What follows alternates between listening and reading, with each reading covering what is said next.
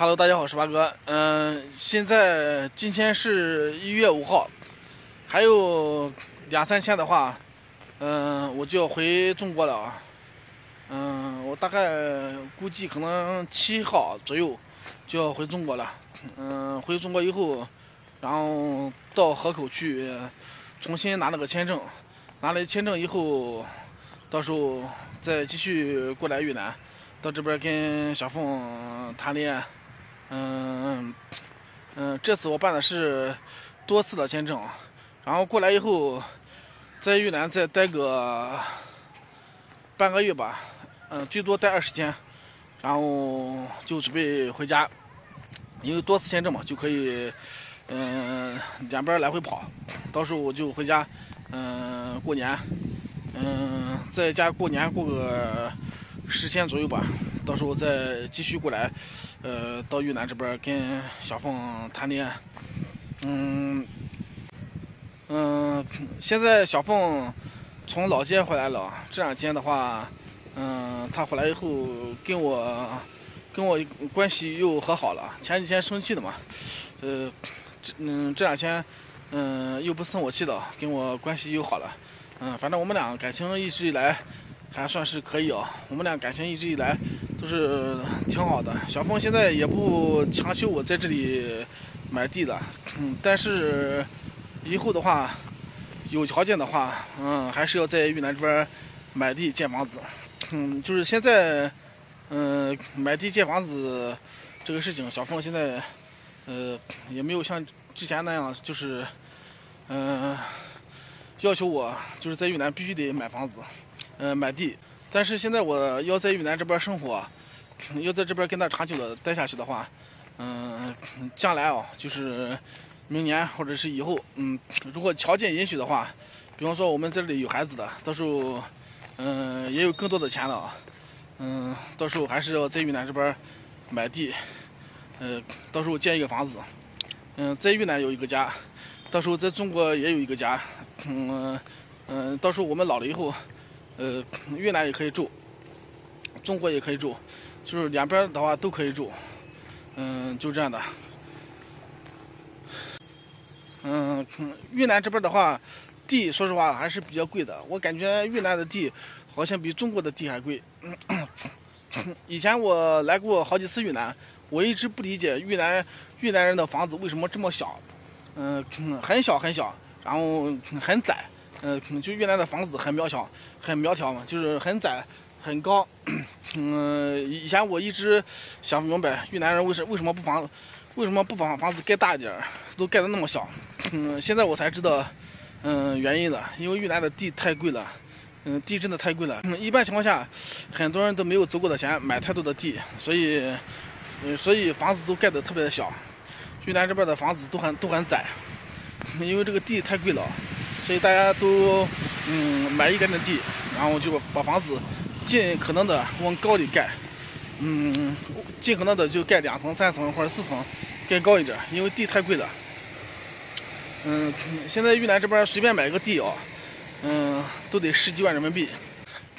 按照越南现在的这个经济发展水平还有越南现在这个工资收入情况，10几万人民币买一块很小的地，真的，我觉得还是挺贵的。像现在越南这边工资也比较低，收入水平也比较低，10几万的话，很多人的话打工也是要打很多年的，有的人可以说是一辈子可能也就只能买一次地，顶多盖一次房子。所以越南这边的话，这个买地盖房子的成本，我觉得有可能比中国还要高。越南的地贵不说，而且越南建房子的成本比中国还贵。水泥、钢筋各种这个建筑材料，下来的话，可能比中国盖个房子花的钱可能还要多。现在就是随便买一个地10几万，再盖个房子下来，估计可能还得20万。买地盖房子，随便弄下来，可能也得30万人民币，而且还不是特别大的房子，还是很小的房子。以后我跟小凤结婚以后明年如果我们结婚以后啊，到以后这个经济水平啊，经济条件允许的话，到时候还是要争取在越南这边把地买，然后再建一个小小的房子，到时候在越南这边也安一个家。现在目前来说就是这样想的。但是在中国的话，现在我已经盖房子了。在中国的话，现在也有地方住，但是在中国的话没有买房子，没有商品房。然后以后的话就看在哪里生活的好，就在哪里生活。如果在越南生活的好的话，就在越南这边生活。在中国生活的好的话，就在中国生活嘛，就这样的。现在在这边也待了，整整2个月了啊，待整整2个月了。现在，过2天回一下河口，重新办了一下签证。今年的话，就打算在这边跟小凤好好的在这里谈恋爱。以前的话还可以在这里直播，现在一直也直播不了。最近我一直在这想，看看明年在越南这边看做什么生意啊，看做什么事情。必须得有个生意做，得有个事情。没有生意，没有事情做的话，在越南现在没有什么收入，感觉这个压力还是挺大。因为你在这不挣钱的话，每天光花钱的话，人心里就比较慌。因为你不挣钱，每天光花钱，这个钱越花越少。如果不挣钱的话，在这边的话你也没法长期待在这里，没有收入的话，这个生活可能也不会持久。所以不管在越南生活还是在中国生活，都得有一个稳定的收入来源。只有有一个稳定的收入来源的话，这个生活的话才能有保障。现在不管是哪里生活，不管是哪里过日子，都得要有这个经济收入，得有钱。没有钱的话，在哪里生活的话都难。在中国没有钱生活难，在越南没有钱生活更难。越南的话，东西都很贵啊。说实话，越南现在的东西啊，很多比中国还贵。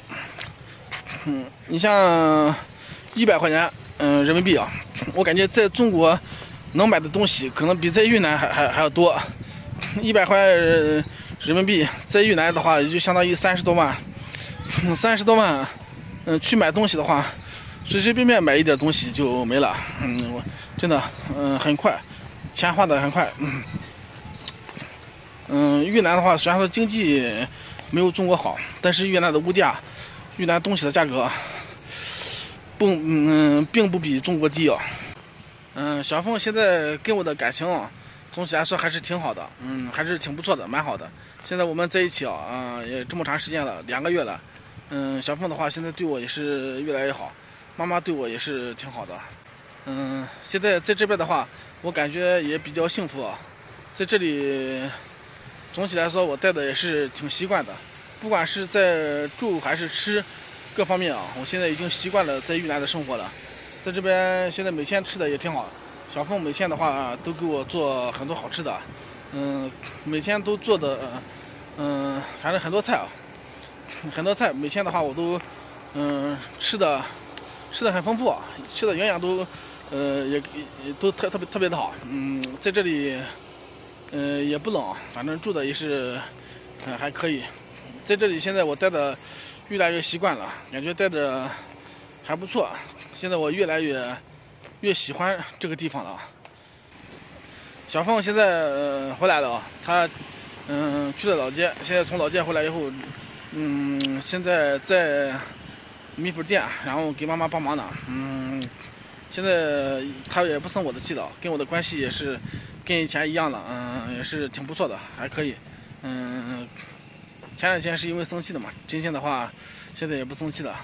我们俩还跟以前一样，就是感情还是可以的啊。现在我准备去店里看一下，看他现在在干什么。反正就是，今天的话也不是太忙，也不算很忙。